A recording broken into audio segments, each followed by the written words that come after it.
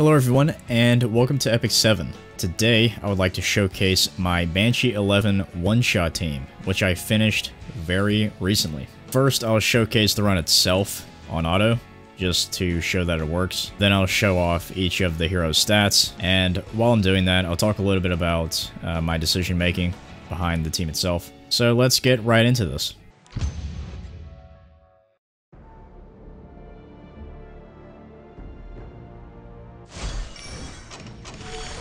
My goddess, grant me the power to extinguish the evil. For King Arthur, I would give my life.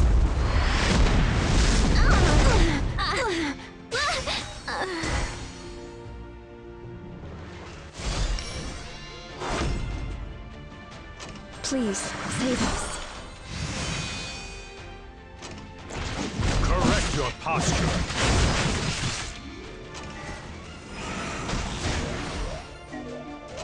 My willpower will help me overcome this. I'll destroy you!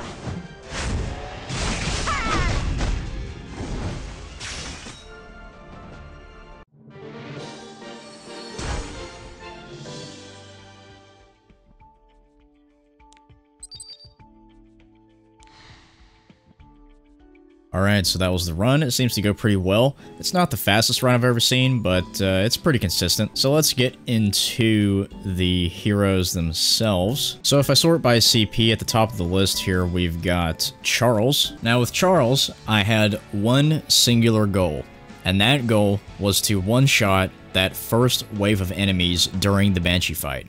The two magical broomstick things and the Misty Chain. So with Charles, the way I do that is using his S3. As you can see here, I have his S3 enhanced at +5. Now the reason I have it enhanced all the way is because I just wasn't dealing enough damage to one-shot those enemies without the +5. So I just went ahead and got the additional damage. Let's take a look at his stats. 3.3k attack, 88% crit chance, 259% crit damage. With these stats, I have enough damage to one-shot that first wave of enemies. Now, obviously, I don't want to use Charles for the singular purpose of my Banshee 11 one-shot team, right? I want to use Charles outside of that context. So, while trying to achieve enough damage for Banshee 11, I also tried to achieve some stats so that he can just be usable in other areas. And so I've got 1k defense, 10.6k health, I wish this was higher, and 167 speed. I'd say in general, this Charles is decent.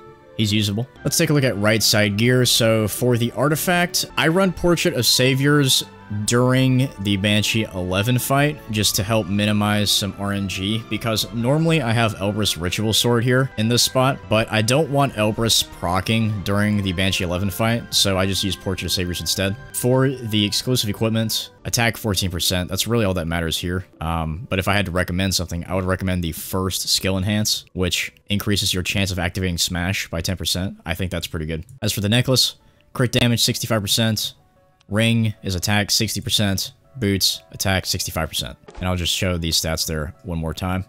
So with this Charles, he is able to, once again, one-shot that first wave of enemies, and that's all I need him to do. And he does it pretty well. Alright, so next up on the list, we have Euphine. Now this is pretty self-explanatory. Euphine exists for the sole purpose of one-shotting things. At least that's how I use her.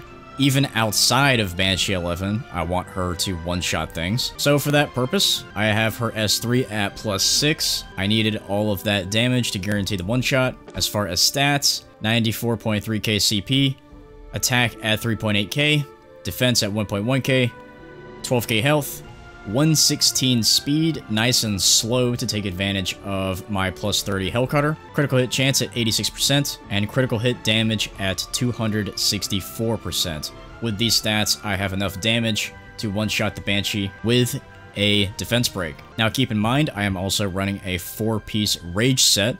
For those of you who do not know what Rage does, it increases damage by 30% when attacking debuffed targets. Now in this case, the Banshee Queen will always be debuffed, so I will always get this damage increase. For right side pieces, I've got crit damage, attack, attack, Fairly standard. And that's pretty much it with Yufine, right? She just one-shot stuff. Not really much to explain here. Alright, so moving on after Yufine, we have ya boy, Gunther.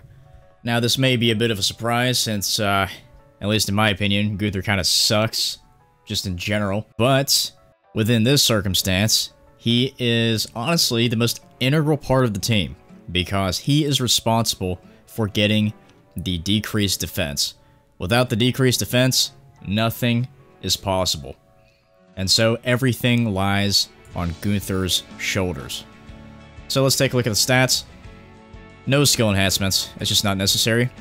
His S3 has 100% chance to decrease defense, assuming you overcome effect resistance, of course.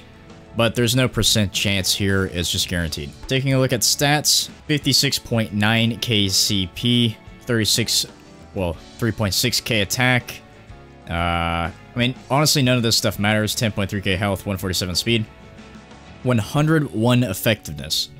So, the Banshee 11 boss, the Banshee Queen, or whatever the heck it is, has 70% effect resistance, so you need to overcome that. Now, this is actually a little bit overkill, 101%, but hey, whatever. On right side, I've got Cursed Compass at +9, because I have no reason to enhance it all the way, but this gives me 32.5% increased effectiveness for one turn at the start of the battle. So he'll have even more effectiveness on his first turn. And then I have Attack Effectiveness Attack on right side. So basically, my goal here was just to give Gunther enough effectiveness to overcome the Banshee Queen's effect resistance so that he can get the defense down. And then I also wanted to give him enough health to make sure he can live a hit. 10.3k is more than enough. And that's pretty much it. And last but not least, we have Diene, the final member of my Banshee 11 one-shot team. So her singular purpose is to give everyone an attack buff using her S3. Now, because of this, her stats don't actually matter for this specific set of circumstances, other than her speed. So she needs to be fast enough to go first, so that everyone gets their attack buff before they attack. So I have her at 194 speed. You'll see that I have a ring that's not even upgraded. I have a lower level weapon. And that's because this build isn't complete. There's some placeholder pieces here. All I really needed to do was finish the speed set. So I just put this ring here. The artifact doesn't really matter in this case, because she doesn't really do any healing, but I've got Rod of Amaryllis on her. And that's about it with the end. Just get the attack buff off, and I'm good to go. So that was my Banshee 11 one-shot team. Maybe some of you out there who are interested in doing this kind of thing got some ideas that you can apply to your own teams. If you have any questions, feel free to ask them in the comments below, and I'll try to answer those. Maybe if you have questions about, you know, alternate heroes you could use because you don't have, you know, certain heroes or whatnot. So yeah, so long until next time.